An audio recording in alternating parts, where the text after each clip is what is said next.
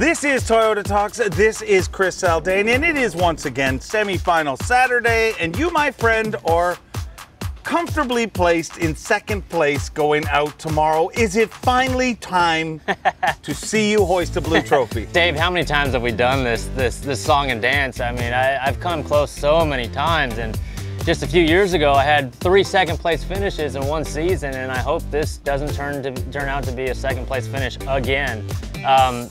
There's a calm about me, a calm sense about me. I've been on the Elite Series for 9 years now, and you know, Lake Champlain is so full of bass. It's like there's no worry. It's not like I'm gonna, you know, like tonight I'm gonna lay in bed. Am I gonna get a bite tomorrow?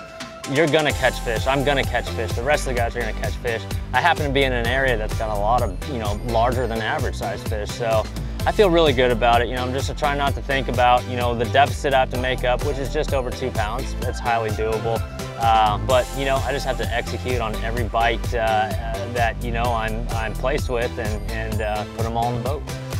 Is that why there's such a calm? Really, just because this one feels like it's less up to you? I mean, sure, you have to, you know, you have to get the fish in the boat and all that sort of stuff, but it feels like there's less of that.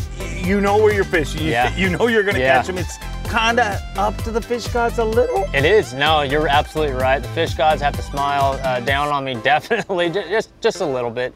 But again, yeah, it's not, you know, I'm not like, I'm gonna sleep good tonight, put it that way. And in other tournaments where, you know, I'm in this position and I'm going into the championship day Sunday, you know, I'm kind of stressed, I'm kind of anxious. I'm like really calm. I mean, there's no second guessing where I'm gonna start, what baits I'm gonna throw. I already have all that stuff down. And the best thing is I'm going through like 30 to 40 fish a day. So it's like, it's so much fun. So there's that factor as well. We got the numbers thing, we got the above average size. I can't control what first place is doing, but I can certainly control what bites my lures. You know, I can control what moves I'm going to make. And you know, we'll just see where we end up at 3 o'clock tomorrow. You know I love you, but one of the things that is you're synonymous for, you're a hyper spaz. I mean, you don't slow down, but you did slow down a little this week due to an injury. Yes. You rolled your ankle. Yes. I mean, you haven't even had it checked out, but you've been dealing with it all week. Yeah. Maybe if you win this, does that mean, I mean, we're allowed to injure your ankle before every event? Yeah, Dave, you can meet me backstage before every event and just kind of twist my arm a little bit or take a baseball bat to my knee. I thrive in chaos, I really do. Like the type of fishing I'm doing, I'm chasing birds, I'm on the big motor, shutting down, taking my life jacket on, dumping the trolling motor, firing casts out there. I love chaos.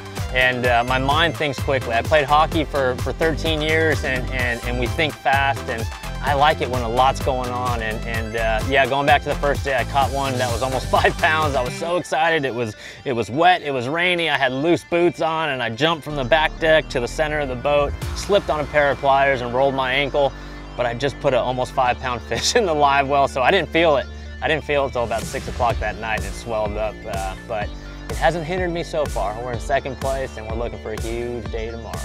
Is the chaos of, you say you excel in chaos, and you definitely do, but is the chaos of just the amount of fish helping you stay calm? Because, I mean, when you're fighting fish, you're only thinking about one thing. Yeah, that's right, landing that fish and then catching the next one. Landing that fish, either culling or letting that one go. And we're on Lake Champlain, it's full of smallmouth. Every time you catch one in this area I'm in, you catch one and you look at your electronics and you see them coming up off the bottom. There's one, there's one, there's one. So you quickly want to take that fish off, cull, do what you need to do, get right back down there and catch another one. I love those flurries, and I thrive in just that chaotic environment. He is the Zaldangerous one, and he is 5 fish away from his first Bassmaster Elite Series title. Let's do it.